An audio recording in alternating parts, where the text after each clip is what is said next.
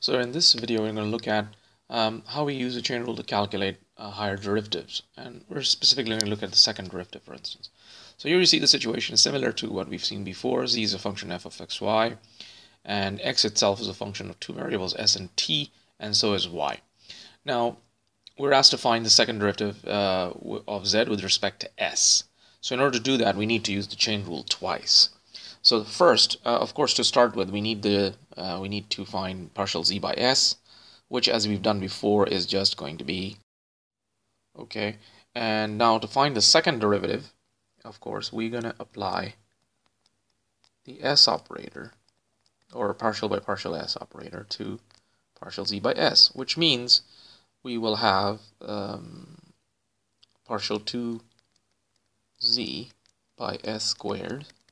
The reason I do that is so that you can see that what's actually happening is we're applying this partial by partial s to this entire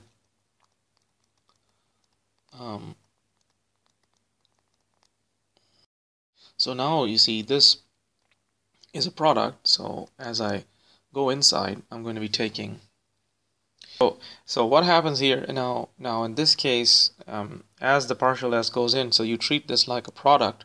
So what that's going to be is this partial by partial s of fx, okay, multiply and then leave the xs alone because we're doing a product rule, and then it will be partial fx into partial 2x and s squared, okay, and plus then you'll have partial by partial s of fy, okay, multiplied by ys, product rule again, plus partial f by y of that's okay, and partial 2y by s squared, okay. So that's what will come from this. Then as we basically go back here, now you see this partial by partial s of fx is here, okay. So this is just like this over here, so the chain rule will be applied to this, okay. So chain rule needs to be applied to that.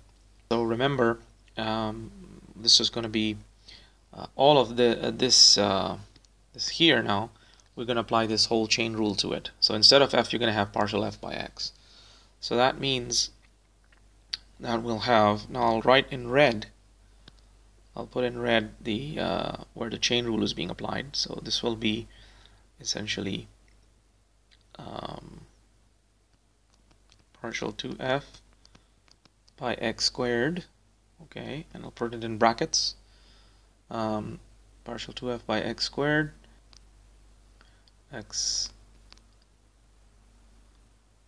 s plus partial 2f by yx and ys, okay, and all of that is multiplied by this partial x by s. That's just copying that down here, plus you have nothing much to do in this one. This is as it is, it's already calculated. Now here again, let's write in red where the chain rule is being applied on fy this time. So it's going to be partial 2f, and of course it's with respect to x first, so it's xy and xs, okay, plus partial 2f by y squared into ys, okay, and then we'll write this piece here, partial y by s, okay, partial f by y into 2y s squared. Now, as you can see, this is getting rather complicated, and it isn't as difficult as it looks. Now, of course, in an example, if I do an example which is a lot simpler than this, then you will see how the various pieces come together. So let's try to do that next. Okay, so say here's an example: z is equal to f of x y, x is equal to s squared plus t squared, and y is equal to s cubed minus t cubed. So partial zs, as you can see above, will work out to be just fx and then xs, which is going to be 2s, okay, plus fy, and the y derivative of that's going to be 3s squared.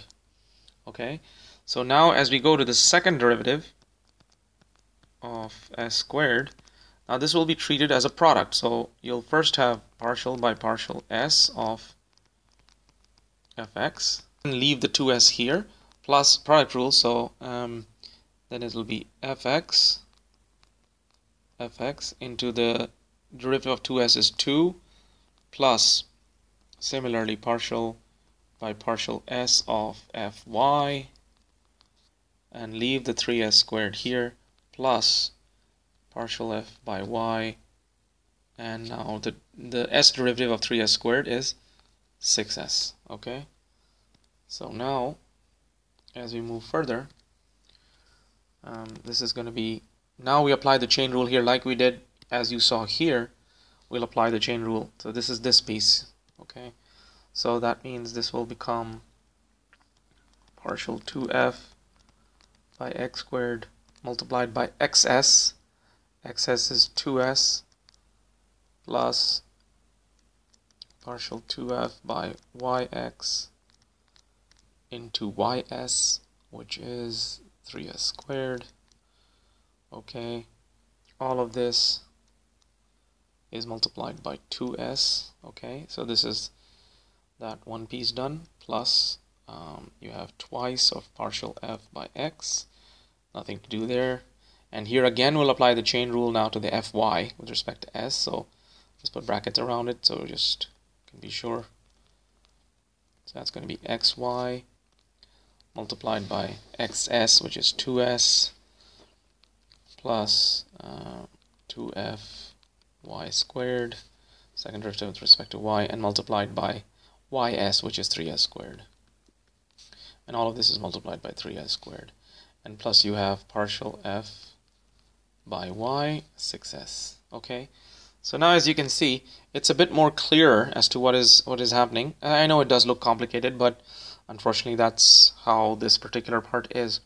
So the 2s and the 2s multiply give you 4s squared, partial 2f by x squared, plus goes in as well, so it gets you 6s cubed, partial 2f yx, plus 2fx, plus the 3s squared goes in and gives you 6s cubed 2fxy plus 9s4 partial 2fy squared, okay, and plus fy 6s. Okay, so we can finally, you can see that there are a couple of common things here. So other than that, we end up with 4s squared, okay, plus let's say 9s4. Okay, those are, now as you can see, these two, okay, this one and this one can be added to each other, so we get plus 12, because according to Clairaut's theorem, or the condition of continuity, and two variable problem, fxy and fyx are the same thing, so that's 12 s cubed partial 2f xy plus 2fx and plus 6s fy. Okay, so I apologize that it does look rather complicated, but certain things are just complicated, so can't be avoided. I hope you have a reasonable idea of how this is done. And so we'll stop here. Thank you.